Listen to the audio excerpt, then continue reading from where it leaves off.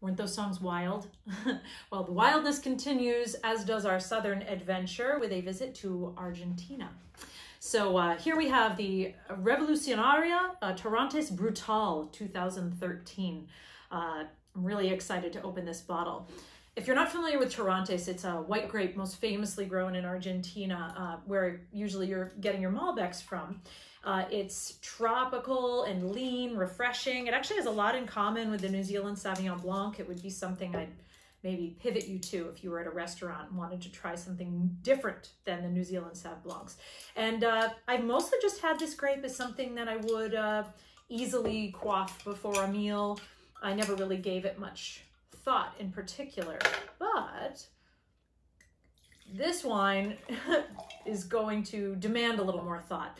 You can already tell why. This is an orange wine, which just means that it's orange. That could have happened a lot of different ways. In this case, I did read up, and the grapes, the white grapes, sit on the skins for a period of time. So it picks up pigment from the skin.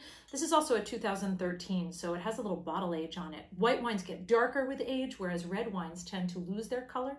So that's another fun fact for you. Let's give it a taste. Oh, wow.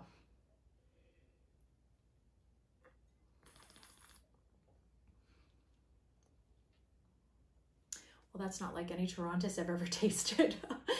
It has a tannin on the finish and an earthy aspect to it I would never expect, but it meshes really beautifully with the fruit-forward peachiness. I'm in a state famous for peaches, so it's interesting to have a wine that's known for having that flavor component to it. Wow, I want to spend some time with this wine. Well, we will. So anyway, there are two things that make this wine, a few things that make this wine special. One is the skin contact. The other one is just the audacity to make it in this style. So I think Revolucionaria and the idea of revolution is very appropriate for a wine like this. Why is it revolutionary? Well, in an area that can seem awash in sameness, like Malbec, Matthias Michelini is the winemaker here, and he's decided to embrace what could be difficult about this grape and embrace what's difficult about the area and really reflect the place. And I really respect that. And I couldn't help but think about skin and revolution and where I'm joining you from right now in Georgia. The South is a place that has had a complicated history with skin that it continues to grapple with. And I love the revolutionary artists from America that have been unafraid to tackle the difficult racial legacy in the South and in the United States in the past and in the present. So I'm leading you into that territory right now. So the two artists I chose for you are artists that are familiar and even songs you probably already know that embody this unabashed courage to sing the truth.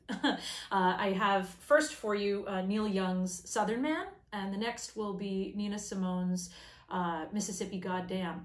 And just when I encounter a wine like this, when I encounter music like this, it's sort of the highest expression for me of wine and song, to which I have dedicated my life.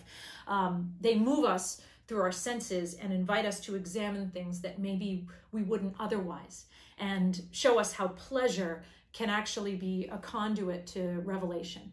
So that's how I see it. So I'm going to enjoy this challenging wine, and I invite you, even as you enjoy these songs, to let yourself be challenged by them as well. So I will see you on the other side for more wine and song. Cheers.